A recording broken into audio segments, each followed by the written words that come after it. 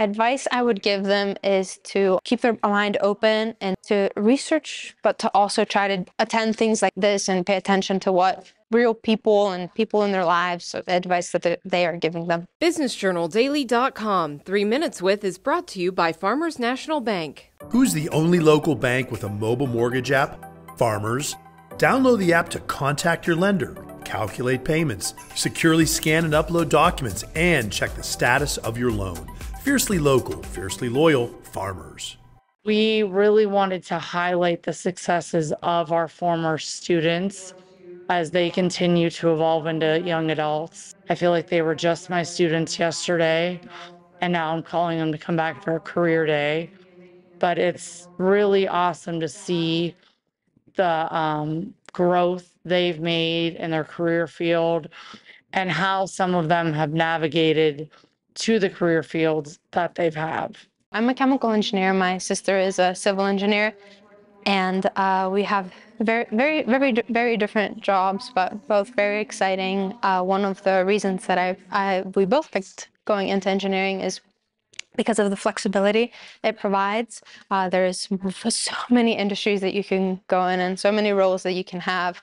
So it's been exciting to be able to teach young students about that, because that's definitely something that I would have liked when I was their age. When I was younger and I heard chemical engineer, I mean, what does a chemical engineer do? So it's nice to be able to communicate that to the students. I had the pleasure of speaking with students that expressed interest in the medical field.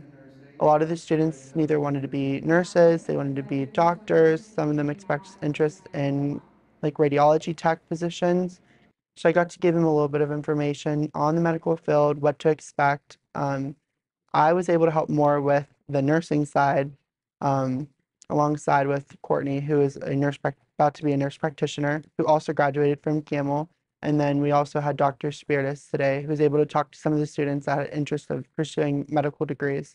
Advice I would give them is to keep their mind open and to not get pressured into picking something just to pick something, because that's certainly something that I felt when I was in high school. I felt that, okay, I have to have it figured out, I have to go into college and pick this. So I would just advise them to keep their mind open and to research, but to also try to attend things like this and pay attention to what real people and people in their lives, so the advice that they are giving them. There's doors behind doors, behind doors, behind doors in nursing, and especially in the medical field. The opportunities are endless. You can get your LPN, bridge to your RN, get your BSN, go from your BSN to get your MSN, or you can even get your doctorate. And there's so many things that you could do with it, rather than you don't have to work bedside. You can work in a doctor's office. You can work for an attorney. You can work for an insurance company. There's so many things that you can do. You can even work in public health. Technology is great, but it can never give care like a human can. So there's always going to be a need for doctors. There's always going to be a need for nurses. So there's definitely many opportunity. So our 11th grade is our smallest group. There's 23 of them that were our initial group that started in 7th grade. And each year we've grown. I think right now we're at like about 45 applicants already for 7th grade for next year. And we haven't even had our open house yet. So we're growing, word's getting out. We're doing a lot to get our kids out into the community and to spread awareness of what impact this really has had on them.